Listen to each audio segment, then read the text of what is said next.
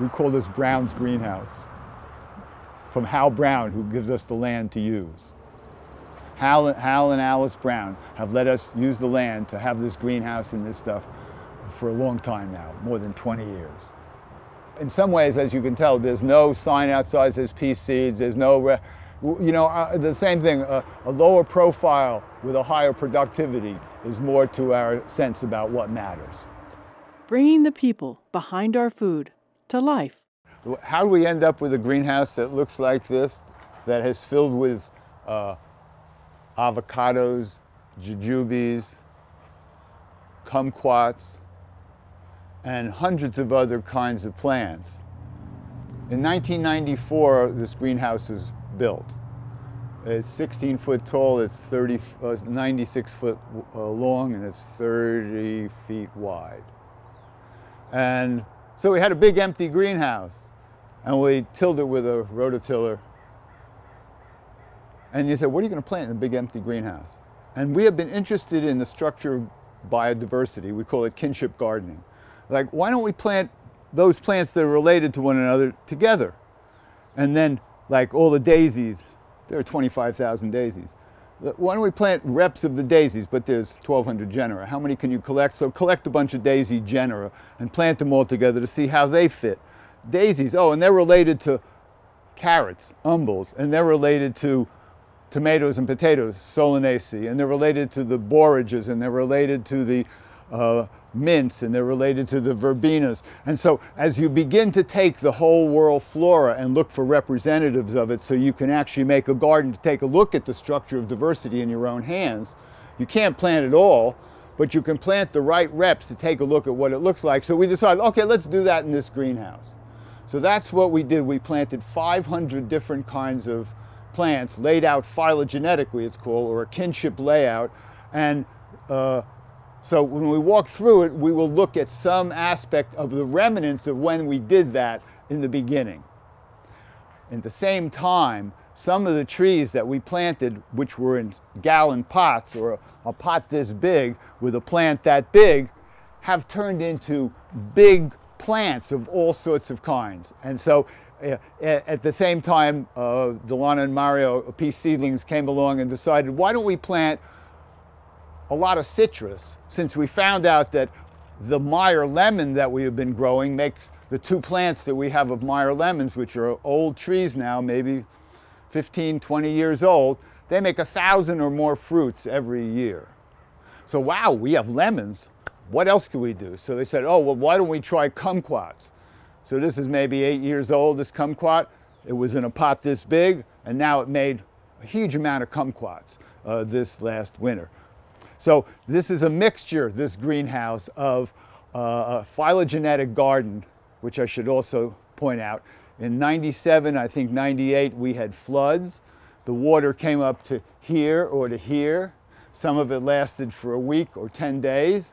And 350 species of the original ones we planted died. So we also ended up with a Darwinian experiment of changing the environment, having flood situation, and watching what lived through it and actually thrived. And it turned out to be citrus. So here it is, we start growing citrus as curiosity for a phylogenetic, for a kinship garden. We find out that they survive flooding, and then we realize that California's got a drought going on and citriculture is in trouble in California, and means we don't have to bring citrus from California, we can grow them in greenhouses in Oregon and on the Pacific Northwest.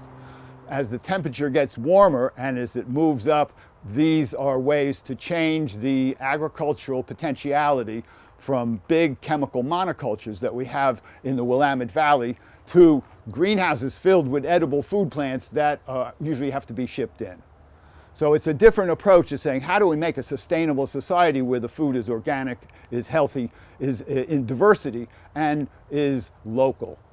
So putting all the pieces together, this is like an experiment that now, from 1994, so this is 21 years, we're looking at a 21-year experiment, right? This was not funded by the government, the university, private institutions. No, it's just a bunch of people, mostly hippies, who actually devoted themselves to making a greenhouse that could do something interesting in terms of what we can do in our lives to make a better world. So that's as an introduction to what this garden is we'll walk through. But this was the monocots, and then other things get planted in the monocots. But this is not, they're not flowering anymore. Bird of paradise, that's in the monocots. The bananas are in the monocots. And crinum, oh, there's a good one right here. Oh, we almost got a bird of paradise flower. There's one left, just to get an idea. So the bird of paradise flower is related to bananas. It's related to gingers. And gingers, zingiberts, those are important because turmeric. An interesting discovery about turmeric, which is an orange root, rhizomatous root, is that curcumin is a molecule in turmeric, pretty limited, and that is converted to a 22 carbon long fatty acid that makes up the white matter of our brain. And that's where most of the memories are stored. So if you want to get better memory, grow yourself some turmeric. You can actually do it if you have a heating pad that you use to germinate seeds. You can put some turmeric on it all so it has warmth all summer and all winter, and you get nice big things in pots. So it's possible to grow turmeric, even though it's a semi-tropical, tropical plant. But it's part of the issue about these things we didn't know about the memory and the images in the brain and that it's connected to the food we eat. So it's relevant to grow and eat more stuff that keeps us intelligent, keeps us able, thinking, aware, perceptive, and devoted to making a world that's good for everybody. That was partly why we did this. We wanted to do something interesting that we could discover what would be worth doing, which is to grow and collect a lot of kinds of plants and put them in some kind of biological order. This is a Bocarnia. This is a ponytail palm. Well, they started off 20 years ago in a pot like this. It was a little smaller, actually. And we planted it in the ground. And now this is 20 years later, and look what happened to it. The cats like to sleep on one side of it. You can sit on it. If you want to read a book, you could sit yourself down and lean against it. And then look up and see, wow, this is another kind of planting. We don't like to plant things in benches, in pots. We see that most of the health of the plants depend on being in the ground, and so the more we can actually put stuff in the ground, we do that. So we talked a little bit about monocots. Then the rest of this was mainly dicots. Means when the seed sprouts, you get 2 leaves first. The monocots, you get 1 leaf first. It's a bit peculiar because if you look at conifers, like a pine tree that makes 5 or 6 little leaves first, and it's not called a polycot, it's called a conifer. So the names are obscure, but what the point is that we started planting the dicots. This is the first try at planting a mango. And it looks like the tree's only a couple feet tall, it's got little fruits on it already. So it looks like we can probably grow mangoes. Until you do it, you don't know. But so what other dicots that over there, let's see what I got. Let me go over there. This is a pomegranate. So Delana and Mario were interested in pomegranates. Looks like one's pollinated there. They don't pollinate very well so far. But they wanted to grow pomegranates, so they grew 5 kinds of pomegranates in the greenhouse. And then this is a daisy. This is yacon. This is yacon. We talk about nutrition, and yacon from South America, grown for thousands of years. The leaves are used to can make a tea that suppresses blood sugar spikes for people who have diabetic problems. And the root has inulin polymers, which are polymers of glucose and fructose, and you can make a syrup out of them, which is easier to make in high concentration, sits on the shelf, yacon syrup. And also, when in Australia, they analyzed for the glycemic index of yacon syrup, it was 1. Now, agave syrup, the agave syrup is 15 or 18, and fructose is 35. So this has very low glycemic index with something with sugar. This is the best sweetener that we found on the earth so far that has sugars in it so it has some other things that reduce the problem with insulin. So this is an old food plant from South America. It's a dicot too. And this is an Andean carrot. Yeah, this is Aracacha. This is the Andean carrot. Does it actually make a carrot that we would be familiar with? No, it makes a root with about 6 or 8 carrots coming out of a central crown. and they're very tasty, very delicious. And there are, what, 40,000 hectares of this grown in Brazil. It's not like a minor food plant. You can break off one of these and then reroot it. So one of these will turn into a whole big cluster, and each one will have roots, and so the whole thing will surround itself with roots this big to that long. Very delicious, very interesting. We see that a lot of the food plants that we would like to grow, you need the germplasm, you need the skill, and then all of a sudden you end up with new foods in your life, like the Andean roots, yacon, oca, mashua, Malka, aracacha. These are all root vegetables. And it seems that our society has drifted to an attitude where grains are going to be the sustaining food source. And we see that we would rather that roots begin to become, there's something about why growing so much grains on huge monocultures is doing to us. And anyway, we've been curious about what other root plants we could grow here and how they would do. And we started growing yacon in 1990. And now it's 20 years later, and it's just beginning to be recognized as a good vegetable and a useful food in this country, because it takes a generation to be interested in new things usually. In 1987, I think it was, the National Academy of Sciences published a book on the lost crops of the Incas. They said this was the rarest of the food plants of the mountains of South America. And it's called Malka. It's in the 4 o'clock family.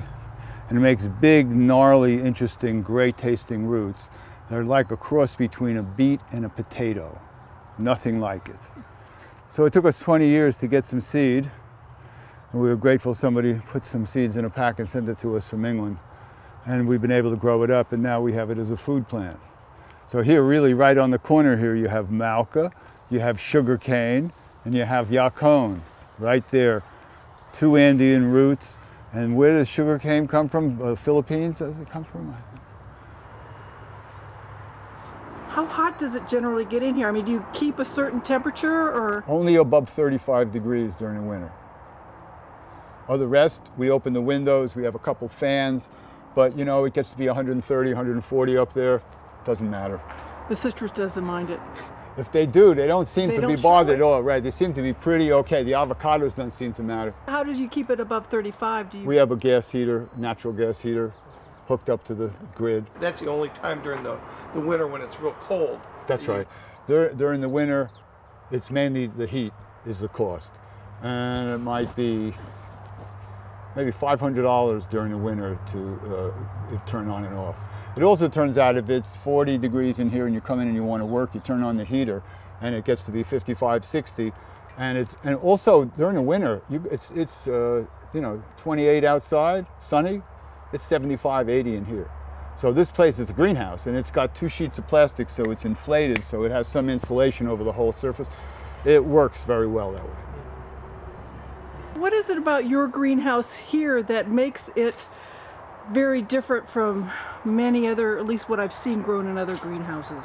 Part of it is most of the stuff we grow is planted in the ground. You think about those other greenhouses, most of the stuff is in pots on tables or on racks of some kind. The other part is most people they are interested in commercial production of starts or vegetables, and so they reproduce the same thing again and again and again and again. The other day we went to one of these commercial outlets, and they had geraniums, and they had, you know, pink, purple, red, orange, yellow, variegated, you know, huge amounts, but all the same, just geraniums, right? And so monoculture goes on in the agricultural, horticultural industry. We're interested in biodiversity, so we're planting a greenhouse that has as much biodiversity as we can, because we want to just even look, what is biodiversity? What's a genus? It's not an intellectual wrap. It's those plants so closely related that there's many species, varieties of them all fit together in the next part. And that part fits with the next part. And that part, I mean, it's getting used to the fact that it's one part fits inside another part, that we all fit inside. We're a planet. We live in a galaxy. The galaxy is in a Virgo cluster, which has the whole immense Laniakea supergalactic cluster as part of, and in the end of that, and we're over here, there's this called the Great Attractor, that when you look at all the galaxies in which direction they're moving in the known universe, most of them are moving towards this thing called the Great Attractor. Nobody has any idea what it is. It's like the major discovery. It's like discovering DNA inside our bodies and figuring out, oh, the genetic material is true for all the organisms we know. All of a sudden we find this activity going on in the big cosmos that we just find out, oh, we're a little speck over here. Can we actually clean up the planet, plant more diverse greenhouses, gardens, save native species, grow stuff organically, and let everybody put their hands in trying to make a few new tomatoes or a few new kinds of corn that adapts to their particular ecosystem or their backyard. So I think it's different because we focus on diversity and most greenhouses don't.